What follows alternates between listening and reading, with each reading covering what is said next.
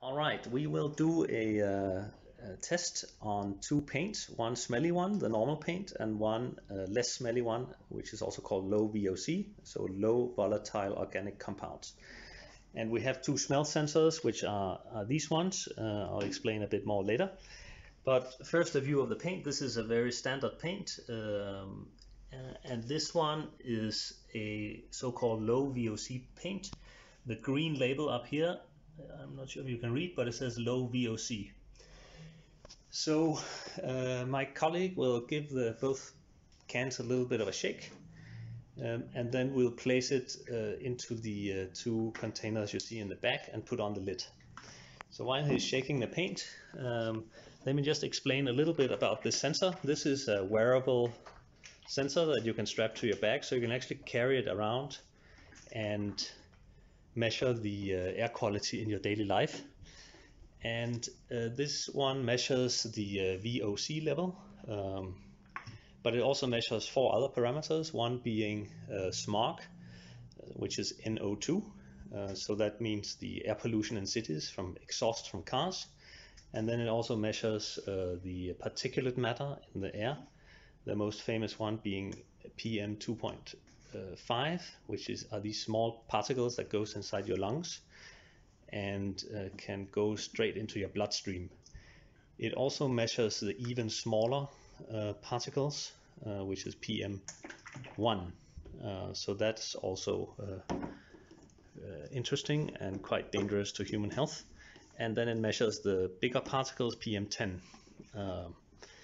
But I think for this experiment, the most interesting measurement will be on the on the VOC levels.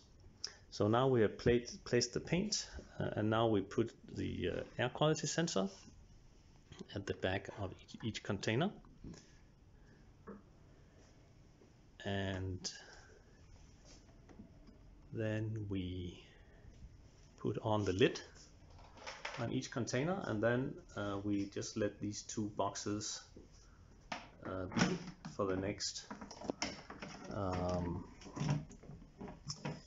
1 hour or something like that. The measurements will be done every minute, so we should get some interesting nice curve that will show us the difference between these two paints. So see you back in 1 hour. Bye.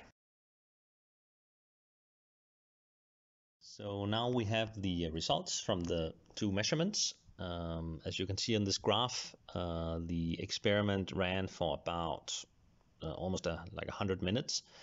And in the beginning, there are quite low levels of VOC, below 20. So as you can see in the air pollution level legend, 0 to 20 is considered a low pollution level.